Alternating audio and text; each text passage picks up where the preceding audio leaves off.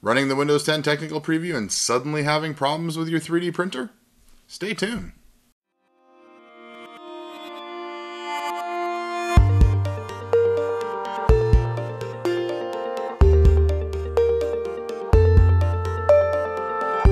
Hey guys, Tim here for The Hot End.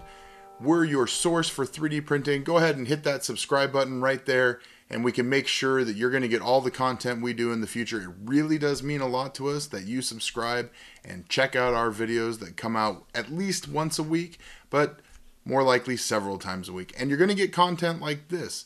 Hard-hitting, well, okay. It's actually just my 3D printer started stuttering.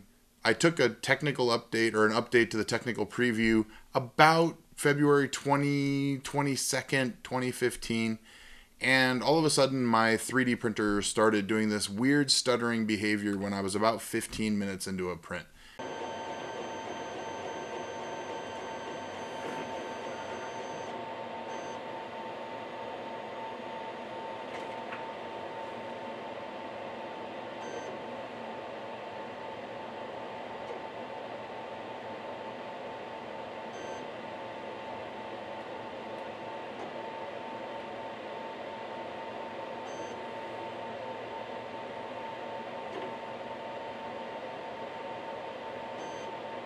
I thought it was the motors overheating or the Arduino board or any number of things. Finally, after 3 or 4 days of trying to figure out if it was actually the printer, I just went ahead and rolled my machine back to Windows 8.1 because I wanted to keep as many variables the same as I could. Switch back the OS, and sure enough, it started printing fine again. So it looks like the current technical preview must have the solid doodle. I have to direct connect the board, and it looks like there must be some USB problem or something that's interfering with the Arduino somehow. I'm not quite sure what it is. As you guys know, full declaration, I do work for Microsoft, but as of filming this video, I have not talked to anybody internally, so I don't actually know what's wrong. I just know that rolling back to Windows 8.1 fixed the issue for me.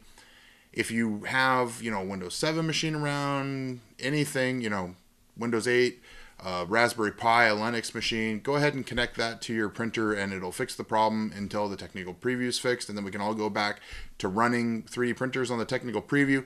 It is really important, guys. We want 3D printers to work well on Win 10, so it is important that, we're kind of beta testing and ad hoc self-testing there, just to make sure when Win 10 comes out, the 3D printers run the best that they possibly can.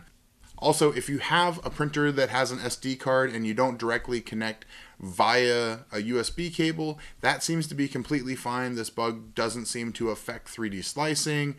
It doesn't seem to affect Octoprint. If you're transmitting to like a print server like Raspberry Pi, an Octopi server, all of that seems to be totally fine. It seems to just be direct connect USB 3D printers, which unfortunately my solid doodle is. So this is Tim for thehotend.com. We'll see you guys next time.